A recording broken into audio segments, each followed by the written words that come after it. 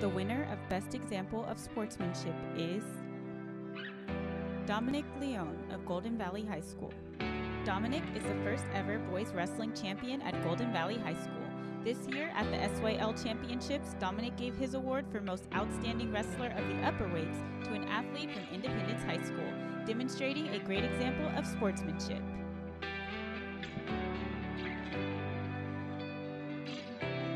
The award for Greatest Community Supporter goes to K&S Food Store, nominated by Golden Valley High School.